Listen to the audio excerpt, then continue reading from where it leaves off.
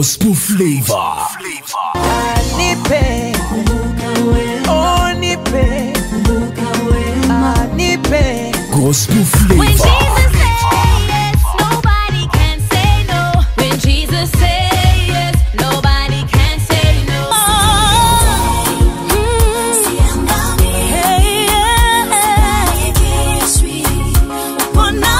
Gospel Flavour. I know who I am. I'm walking in power. I work in miracles. I live a life of favor.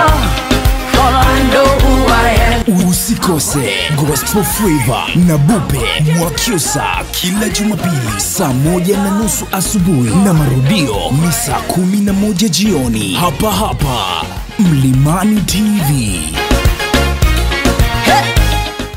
Namo mtazamaji wa Mlimani TV, ni katika kona ya interview na wasanii wetu. Kama nilivyokujuza hapo awali kwamba tutakuwa na kikundi kizuri kabisa ambao watatupatia burudani nzuri kabisa. Na katika siku ya leo tunaye solist makini kabisa ambaye katika nyimbo za Sonda dhilu ameonekana kuwa kipaumbele zaidi. Na imani kwamba utajua mengi, lakini utatazama vitu ambavyo binafsi amekuwa akivifanya ili kufanikisha safari yake ya muziki. Lakini kama Sonda dhilu amefanya nini, basi tuungana na mwenyekiti, atajitambulisha yeye ni nani na atatueleza historia fupi ya kikundi cha Sonda dhilu. Karibu. Asante sana ndugu mtangazaji. Kwa jina naitwa James Daniel. Ni mwimbaji wa grupu la Sonda dhilu. Pia ninaimba sauti ya kwanza. Hongera sana. Amina. Ni ipi historia ya Sonda dhilu tangia ameanza safari ya muziki wa injili mpaka sasa? Historia ya Sonda dhilu ni kwa kweli tunaweza tukaitwa kwa sasa hivi ni wakongwe eti. Yes, wakongwe. Ni wakongwe kwa sababu tuna takribani miaka 12. Nadhani huu ndo unaenda kuwa ni wa 13. Tarehe 16 tunaenda kufanya birthday. Kwa hiyo Sonda dhilu ilianza na waimbaji wa 3, lakini Mungu akaibariki kabla haijaingia kufanya performance, yani kufanya uimbaji wake katika makanisa pamoja na sehemu zingine. Ilifikia waimbaji 5 walioanza mwanzo kabisa. Walianza vijana wawili ambao ni James Daniel ambaye ni mimi hapa pamoja na Elisha Barnabas wa sauti ya 3. Kwa hiyo tulivyoanza pamoja na mwingine anaitwa Samuel Daniel ambaye ni kaka yangu. Pia tulivyoanza tulikaa kwa muda kama wiki moja. Tukawa tumeongeza mwimbaji mwingine ambaye anaitwa Emmanuel Tunzo ambaye anaimba bass. Ile deep bass, ile ya chini kabisa. Baada ya hapo tena tukampata mwimbaji mwingine ambaye anaitwa Jimson Mloya. Kwa hiyo hapo tukawa tumefika watu 5. Lakini baada ya muda huyu kaka yangu kufuatana na majukumu mbalimbali akawa ametoka nje ya nchi. Ameenda kwenye shughuli zingine. Kwa hiyo akawa ametuacha watu 4. Baada ya hapo tena tukaongeza mwimbaji mwingine ambaye alikuwa anaitwa Bael Edition. Basi hapo muziki ndio kaanza. Kwa hiyo mnamo tarehe 16 ya mwezi wa 9 mwaka 2006 ndio tulianza kuperform siku ya kwanza katika kanisa moja la Kitunda, la Adventista wa Sabato Kitunda. Na mtazamaji, ni safari ndefu sana kuanzia 2016 kufika mpaka 2019 na hapo hai ni vitu vingi ambavyo amevifanya, lakini kwenye gospel sio kwamba ndio tunakuwa serious sana hapo mtazamaji. Kumlazi kikundi cha Sonda dhilu ni watu ambao wamekuwa na utani kidogo, naweza nikasema katika matukio yao. Naweza kafanya kitu usishangae sana, ila ni hatua za kuhakikisha kwamba wanakuwa na wadau wa kutosha, lakini pia wanafanya vitu ambavyo vinakuwa vinaleta manufaa na watu wanaelewa zaidi kupitia mifano ama utani ambao una elimu ndani yake. Na zaidi tutaungana na katibu au naweza nikasema mkuu wa mawasiliano. Ukiona vitu vimekaa sawa, basi wao ndo wamesababisha. Mkuu wa mawasiliano, labda mtazamaji pia kujua jina lako, lakini pia uelezee ni vitu gani ambavyo kama Sonda dhilu umekuwa mkivifanya katika program zenu za kila siku. Kwa jina mimi naitwa Elia Kinwena. Na niseme tu ya kwamba sisi kama Sonda dhilu sasa hivi tuna program mpya nyingi ambazo tunatarajia kuzifanya na tumekwisha anza kuzifanya. Moja tu niseme ya kwamba mwenyekiti pengine kama lilikuwa sio alimuhusu ndio maana hajalisema ya kwamba siku 2-3 zilizopita tulikuwa Kenya kwenye mashindano ya East Africa Got Talent. Tunamshukuru Mwenyezi Mungu tumeperform vizuri na tumepita. Kwa hiyo tunasubiri kuitwa tena. Mungu akijalia tukiitwa basi tutarudi na tutaendelea kupeperusha bendera ya Tanzania. Na kingine ni kwamba sasa hivi tuna dili na matangazo. Tuna dili na matangazo ya audio, video. Kwa hiyo tunakaribisha mataasisi, makampuni makubwa. Yaje tukae chini tuandike kazi. Tufanye kazi. Anasema mataasisi, wengi wa taasisi. Lakini katika vitu ambavyo mimi huwa napenda sana ni muziki. Na katika muziki wenu kuna mtu mmoja sana nimekuwa nikimfuatilia kiukaribu sana, nigundue siri ya mafanikio ni ipi. Unajua ukikuta mwanaume anachuni sauti ya kwanza, nakuwa ni kama changamoto kidogo. Unajiuliza mtu anakunywa mic kila siku, kuna vitu anavifanya. Labda tupe siri ya mafanikio ndugu mwenyekiti. Ndio mimi? Okay. Cha kwanza kabisa ambacho kipo mpaka kufanikiwa katika kuimba, yani mpaka unaimba vizuri mtu anakubali. Kwanza kabisa mimi naona ni kwamba Mungu tu amenipenda kunipa mimi nafasi hii. Kwa sababu kuna ambao anaimba, yani ukisikia kweli anaimba lakini hana mvuto. Lakini naona kwamba Mungu amenipa tu iko kibali kwamba ikubalike hivyo. Cha pili, nafanya zoezi. Sio kwamba eti ninakaa tu alafu nakuja kuimba. Hapana. Nafanya zoezi kwa bidii. Nakumbuka wakati ninaanza kuimba, nilikuwa ninajifungia ndani, navaa earphone, naiga mtu anavyoimba. Mpaka mzazi wangu anakuja kunigombeza kwamba mpaka muda huu hujatoka ndani unajifungia, una maana gani? Kwa hiyo ni vitu ambavyo ni vya bidii, yani nilikuwa nafanya bidii mpaka nilivyoona kwamba hapa nimefika vizuri na nikaendelea. Kwa hiyo ni kwamba iko ni cha pili. Cha tatu ni kwamba najifunza kupitia kwa watu wengine. Sio kwamba eti nimekaa tu najiimbia tu mimi mwenyewe eti kwa sababu mimi najua kuimba, hapana. Najifunza kwa watu wengine, ninaingiza vitu vingine vipya ambavyo vitanifanya mimi kusogea kwenda mbele. Yes, mtazamaji, bila shaka unataka usikie. Sasa Elia, sisi tutaanza na Zume. Mimi ngoja nikusaidie kitu. Mwenyekiti bwana, kuna siri ambayo watu wengi hawajui. Siri gani? Babu yake mwenyekiti alikuwa ni mwimbaji. Baba yake na mama yake walikuwa ni walimu wa kwaya. Mimi naweza nikasema hata mimi mama yangu amefundishwa na mama yake na baba yake wakiwa walimu wa kwaya. Kwa hiyo ujue hivi vitu muda mwingine asije kasikia mtu yuko mtaani akakimbia tu. Akajua ni rahisi. Yani hivi vitu huwa vinaenda hivi, yani vinaenda. Ndio maana unaweza kusikia kina Ronaldo wale ni wachezaji wa mpira, lakini lazima unakuta huko kuna babu yake Ronaldo pengine alikuwa mchezaji wa mpira. Kwa hiyo kuna vitu vingine lazima vinafuatana kwa muundo huo. Kumbe ipo siri kubwa katika kufanikiwa. Inawezekana ukauza kalisi, lakini uthirithi yale mambo ambayo ni mabaya ama yanaweza kaleta athari katika jamii. Mawasiliano. Tutapiga Zume, lakini mwenyekiti utatuanza kutusolo pale omba. Nadhani hata mwenyekiti watazamaji watafurahia kuhusiana na kitu ambacho tutakifanya. Nimekwambia ana sauti nzuri, na ni kweli ana sauti nzuri zaidi kabisa, anaweza akatupa solo nzuri kabisa. Basi irudie kamba na mtangazaji naye anajua kuimba, tutasukuma ngoma na bwana mawasiliano hapa, then atatupa kionjo kizuri kabisa kinachohusiana na solo yake nzuri kabisa. Basi tutazame. Zume hame, zume hame, zume hame, zume hame. Aliniumba mimi, alikuumba wewe, anatupenda sote, sisi ni wake. Wewe ni bora, mimi ni bora, alitufia sote, sisi ni wake. Amina. Na mtazamaji, bila shaka umejua kwamba kweli kuna mafanikio makubwa katika kujifunza kitu. Anasema alikuwa anajifungia, lakini bwana mawasiliano hapa akasema hapana, si kujifungia tu bali alirithi kipaji. Basi hicho ni kipaji chema ambacho kinanufaisha jamii. Umeshuhudia namna sauti yake inavyoenda kwa uzuri zaidi, lakini pia sauti ilivyojipangilia. Bwana mawasiliano hapa kuna mwanzoni pale alikosea kidogo. Utaona siku nyingine namna alivyofanya behind the scene, lakini yote ni kwa ajili ya kuisongeza kazi ya Mungu. Lakini kuna kitu kimoja ambacho binafsi huwa mnakifanya kama Sonda Dhilu, kama ndugu mwenyekiti, ungeweza kutusaidia? Tumeona mmekuwa mkishiriki katika mikutano mbalimbali ya Injili, mkipeleka neno ama kutoa huduma ya uimbaji. Labda katika vitu ambavyo mnakuwa mnatembelea ama vituo vyenu, changamoto gani kubwa ambayo mnakabiliana nayo sana kama Sonda Dhilu? Asante sana. Ni kwamba katika sehemu zote ambayo huwa tunatembea ni kwamba sana ni financial, yani mambo ya uwezeshaji.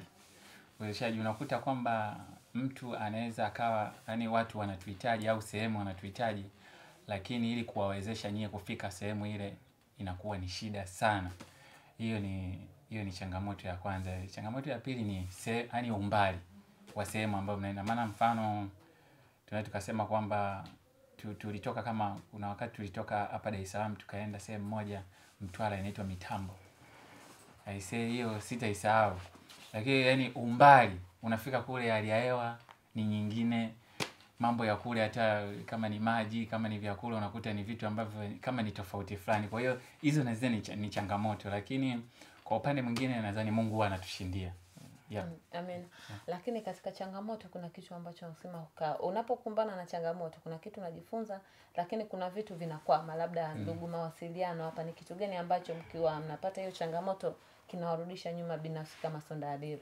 Mimi labda niseme tu ya kwamba vitu ambavyo vinaturudisha nyuma kama mwenyekiti alivyosema, mwenyekiti, unajua moja ya vitu ambavyo vinaturudisha nyuma ni kwa sababu bado hatujawa na niseme kwamba usafiri wa kuturahisishia sisi huduma yetu. Japo tuko mbioni usafiri permanent yani wenyewe kabisa. Sasa hivi tunao, lakini bado hatujaumiliki. Kwa hata mwenyewe kama anasikia tuachie tu tuendelee. Amen. Tuendelee kutumia. Kwa hiyo miongoni mwa vitu vinavyotukwamisha ni usafiri pamoja na support yani. Support unajua nao ni muhimu, yani hamna kitu ambacho unaweza kukifanya kikafanikiwa kama una support. Kitu kingine ambacho kinaturudisha nyuma ni kwamba ni mambo ya shughuli zetu binafsi.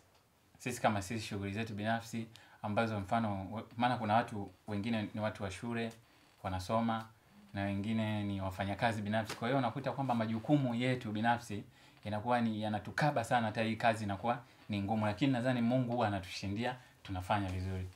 Labda tukija kwenye upande sasa wa burudani, sasa hivi tumeona watu wengi sana wanapenda sana akapela. Ukiangalia vijana wengi sasa hivi wanaunda vikundi vyao wanaimba akapela. Sasa binafsi kama Sonda ya Dhilu, ni vitu gani ambavyo mmejipanga kuvifanya ili kuhakikisha kwamba mnabaki na wadau na zaidi mnaendeleza kuwatafuta ama kuwa na wadau wengi zaidi wanaowafuatilia? Swali zuri sana. Ni kwamba kitu cha kwanza katika upande wetu sisi kama sisi tumeshaona kwamba ili tuendelee kuwashika wale wadau wetu ni kwamba kitu chetu tuendelee kukiboresha. Yaani uimbaji wetu ukiuangalia kwanza ufanani na uimbaji wa watu wengine wowote, ni uimbaji wetu tu wa pekee. Kwa hiyo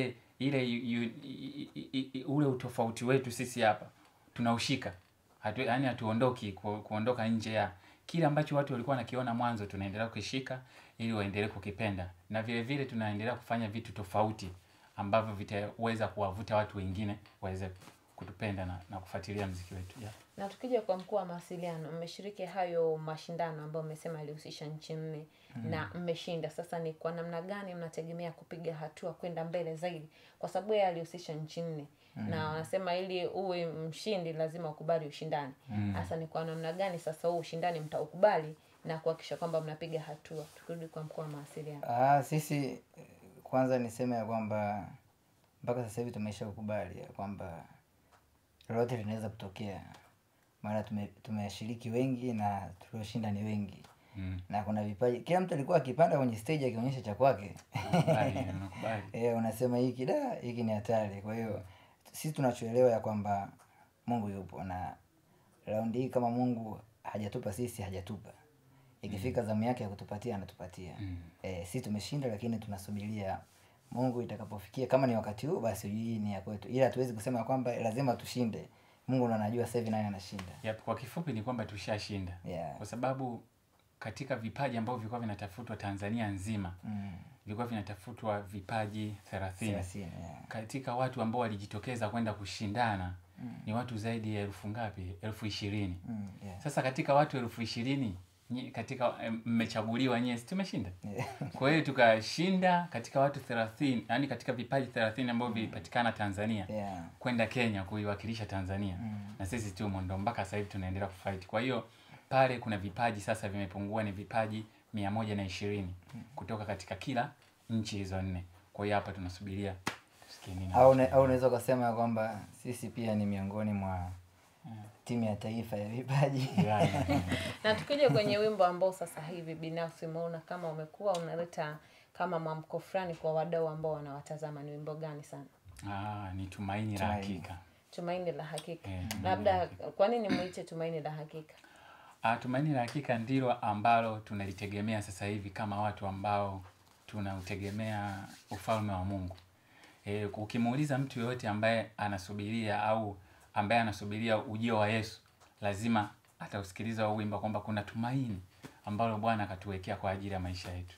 Yep. Labda katika kitu ambacho kimekuwa ni changamoto ni kwamba watu kuwa na subira katika maisha. Kuna wengine hadi wanaamua atumie njia za mkato, naweza nikasema kufanya kitu chochote, wengine wanafanya mauaji. Lakini nadhani katika wimbo huu utapata vitu vingi ambavyo vitakuelezea namna kusubiri na namna Mungu anavyokusaidia. Na tutazame, nitarudi tena. Tumaini la hakika litatimilika wakati Yesu akionekana. Tumaini la hakika litatimilika wakati Yesu akionekana. Tumaini la hakika litatimilika wakati Yesu akionekana. Lililo tabiriwa na watakatifu waliovumilia mateso. Lililo tabiriwa na watakatifu waliovumilia mateso. Tumeshinda kweli tumeshinda dunia. Tumeshinda kweli tumeshinda dunia.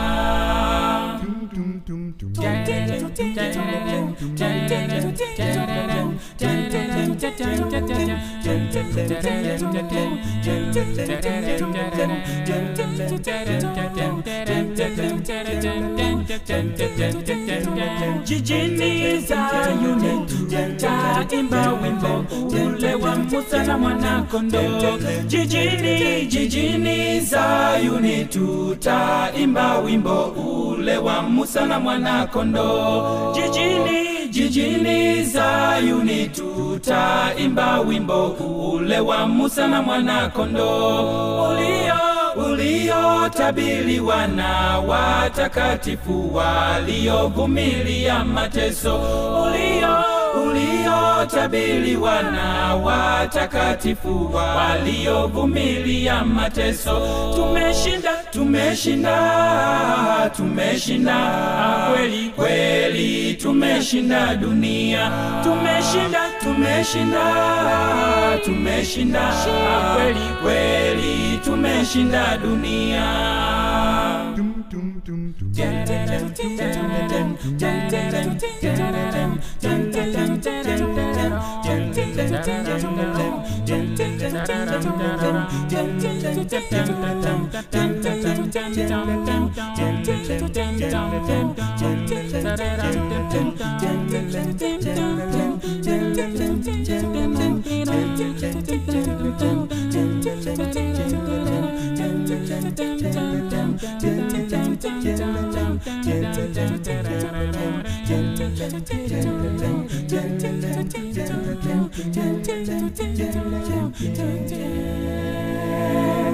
Naam mtazamaji, hiyo ilikuwa ni burudani inayosema Tumaini la Hakika. Naweza nikakupa kama kionjo fulani. Tumaini la hakika litaonekana wakati ule wa mateso.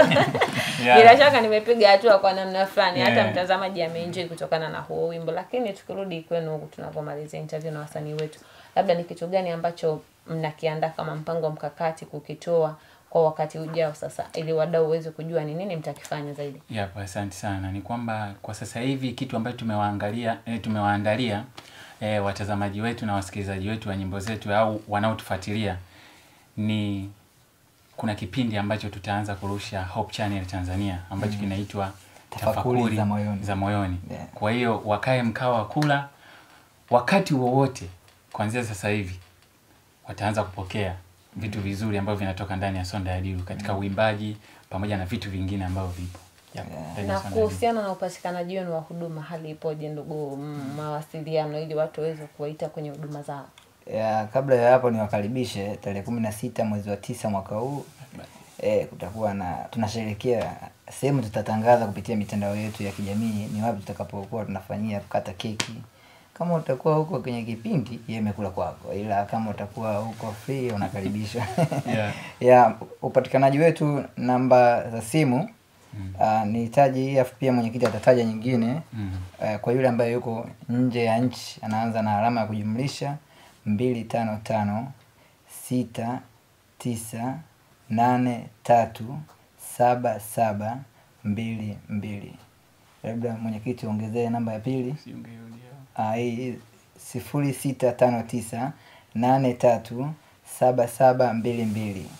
Yep, namba nyingine ya Airtel ni 0692 yep 48 44 74 0692 48 44 74. Nisisahau kusema tu ya kwamba pia tunazo akaunti kwenye mitandao yetu ya kijamii. Ukienda kule YouTube na YouTube channel yetu ukiandika Sonda Dhilu Acapella unatupata. Ukienda Instagram pia ukiandika Sonda Dhilu Acapella unatupata. Ukija Facebook ukiandika Sonda Dhilu Acapella unatupata. Unapokwenda kule YouTube usisahau kusubscribe, ukipenda like, comment, ili uendelee kupata vitu vingine vingi ambavyo vinatoka kwetu Sonda Dhilu. Mungu akubariki unapoendelea kutufuatilia. Amina. Na mtazamaji, mpaka hapo sina la ziada katika kona interview na wasanii wetu, lakini la zaidi ambalo nakuongezea katika kipindi hiki utapata kutazama burudani zao mbili kabisa ambazo wao wamezimba kwa uhakika. Nje ya wimbo wa Tumaini la Hakika, lakini pia Zume Hame, kwa sababu tumegusia katika kipindi chetu, lakini pia burudani nyingine tamu ambayo itakuwa kama surprise kwako. Sina la ziada, karibuni tena. Asante sana. Karibuni sana. Tunashukuru sana. Amina. Asante sana. Zume Hame, Zume Hame, Zume Hame, Zume Hame, Zume Hame, Zume Hame, Zume Hame, Zume Hame, Zume Hame, Zume Hame, Zume Hame, Zume Hame, Zume Hame, Zume Hame, Zume Hame, Zume Hame, Zume Hame, Zume Hame, Zume Hame, Zume Hame. Aliniumba mimi, alikuumba wewe, anatupenda sote, sisi ni wake. Wewe ni bora, mimi ni bora, anatupenda sote, sisi ni wake. Aliniumba mimi, alikuumba wewe, anatupenda sote, sisi ni wake. Wewe ni bora, mimi ni bora, anatupenda sote, sisi ni wake. Zume Hame, Zume Hame, Zume Hame, Zume Hame, Zume Hame, Zume Hame, Zume Hame, Zume Hame, Zume Hame, Zume Hame, Zume Hame,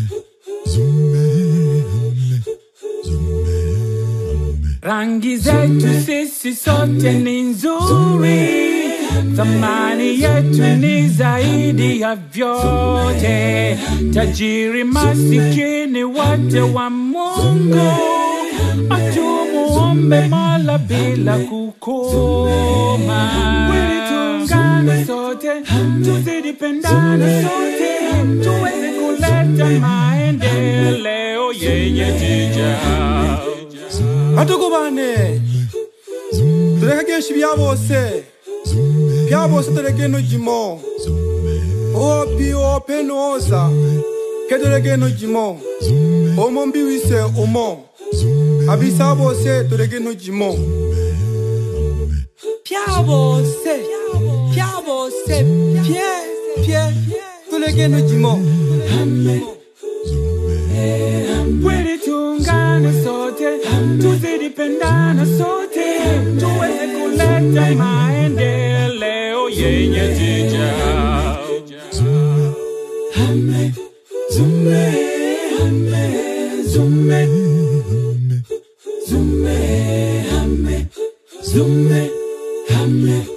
Zume, hame, zume, hame, zume, hame, zume, hame, zume, hame, zume, hame, zume, hame.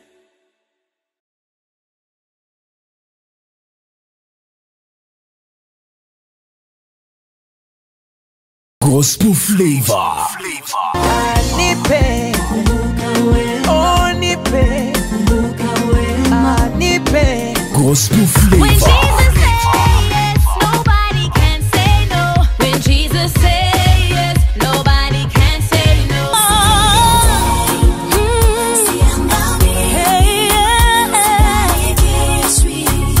Gospel Flavour. I know who I am. I'm working in power. I work in miracles. I live a life of favor. For I know who I am. Usikose Gospel Flavour na Bupe Mwakyusa kila Jumapili saa 1:30 asubuhi na marudio ni saa 11 jioni hapa Mlimani TV.